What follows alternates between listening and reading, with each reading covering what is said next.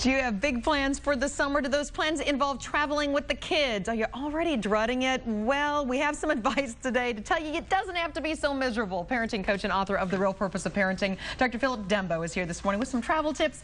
Make it a bit more enjoyable. Good morning. Good morning. Yeah, it doesn't have to be so bad. It doesn't have to be so bad, but for a lot of parents, they feel like they need a vacation after their vacation. Right, yes, exactly. So you said the first thing is have a plan. You have to have a plan, because if even the choice of destination has to include the developmental ages of your children, the interest levels of everybody. If you're picking a place just for you and your kids are just coming along and you feel like they should be just grateful for that, you're going to get a lot of resistance. This is a family vacation. It includes the whole family. So let them have a say in even where you're going. In where you're going and what you're doing while you're there. All right, next thing, get organized ahead of time. You know, we don't have to procrastinate about everything in life, do we? We don't have to pack and do our laundry and everything the night before. Get organized, especially when you have little kids. Make sure you have all the things you need ahead of time, stacked up, ready to go, because if you do that, then you're not really that stressed heading into the trip itself. All right, next thing up, and I love this idea, to have a family meeting. Sit down, talk about it. Family meetings are rituals that you should be having every week to begin with. It's a place where kids can have a voice,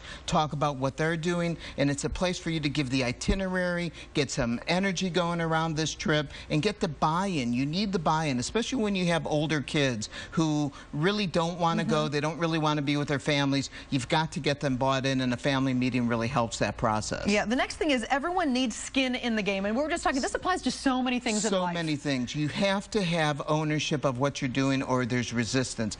Kids, if you give them a role and some responsibilities for the trip, they're going to be engaged. They don't have to be labor laws and around this. I mean, we don't have to have our kids carrying our bags for us and that kind of thing. What we really have to have is we have to get them responsible for something about the trip. All right, and finally, have fun. This is your family vacation. Absolutely have fun. Enjoy. If you go with a positive attitude, your kids will go with a positive attitude. All right, Dr. Philip Dembo, we appreciate your time. Parenting coach and author of The Real Purpose of Parenting. We appreciate you being here this morning.